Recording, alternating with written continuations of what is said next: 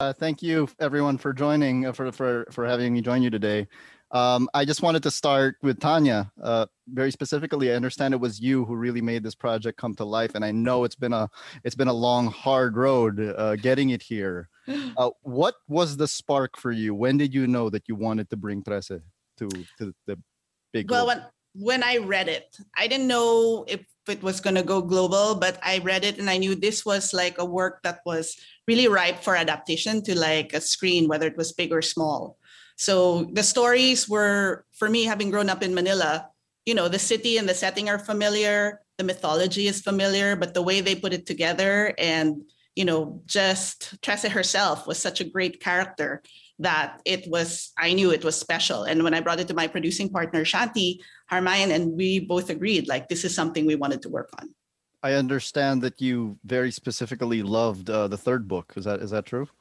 I actually started with the third book, not looking at the spine, seeing that there was a 1, 2, and a 3 because the third book had come out. And so when I read it, it was perfect because it was the origin story. So I was like, it gave me a better understanding when I did end up reading 1 and 2. So yeah, it was like, oh, okay. I told Budjette was like, you read 3 first? I go, that was 3. And therefore you knew very specifically that to do this show, you're going to have to do the third book. Right? Yeah. It was going to be part of it, a sort of like that bigger arc for Trese. Jay, it's great to finally talk to you. I just wanted to know, I know you've worked on things like The Legend of Korra, so you are no stranger to working on things, animated series with Asian representation. But unlike something like The Legend of Korra, this is a very specific Asian culture, very specific to you. What does it feel like to you to be bringing this property to life in terms of its cultural and personal significance? I think for me, it was a dream come true in a sense that I never thought I'd ever work on a Filipino property in my career. I mean, let alone being at this position in my career. So it's a little bit, it's funny because again, I've worked on Batman, Superman, Spider-Man, all these kind of things that like, for any other artist or filmmaker or whatever, it'd be a dream come true. But working on this to me, it's a little bit more special just because this is something that, it's a story of my family, right? So the culture that I came from, my parents immigrated here in the 60s. So I was the very first person born here. My brother and sister were born back in the Philippines.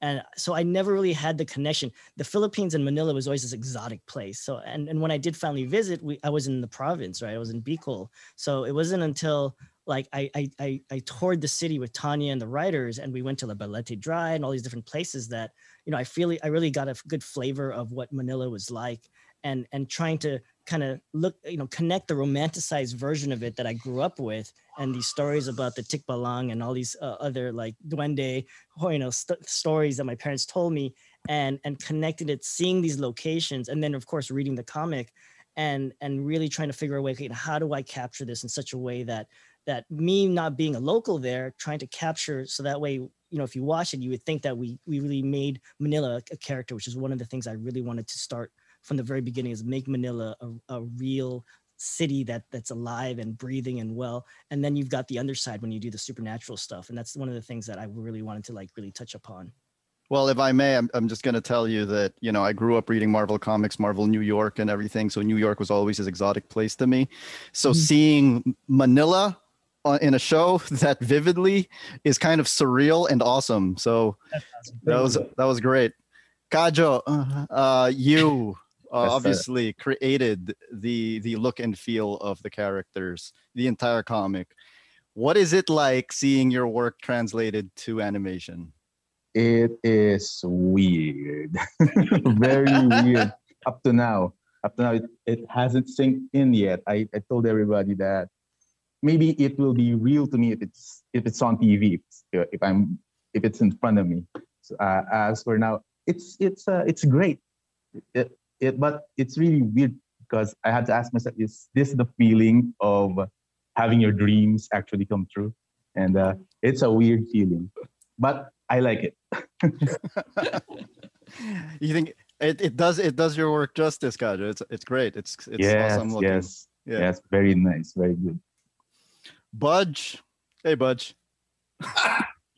There's nothing to talk about, Duy. Well, no, I mean, in the time since we last spoke, there's been this incredible marketing campaign with, the billboards and everything, and billboards getting vandalized in Manila. It's super meta. How do you react to all of this going on? Like, some people think they're actually getting vandalized for real.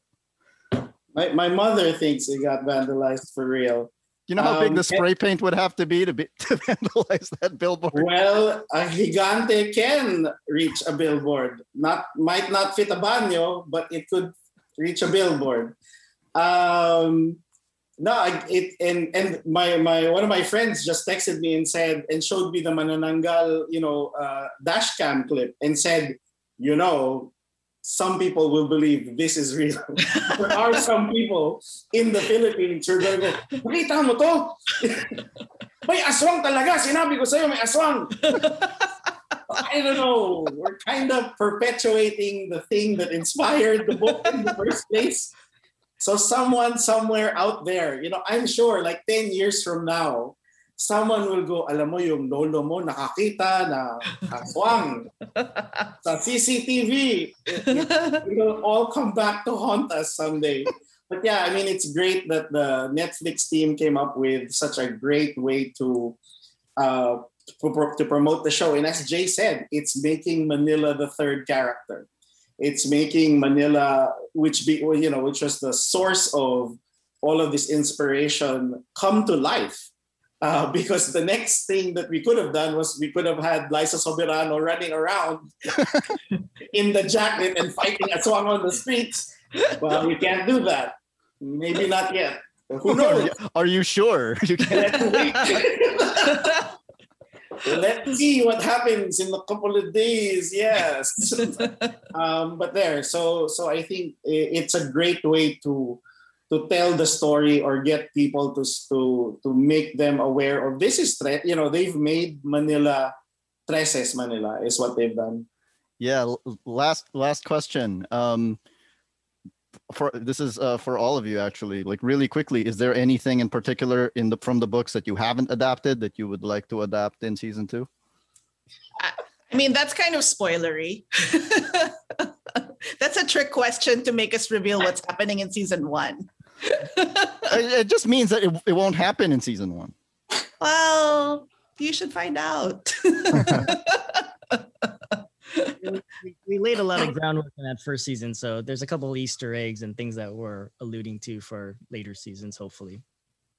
It's a great series, guys. I'm very happy for all of you. Thank you so much. Really, thank you very much. Thank you. Thank you very much.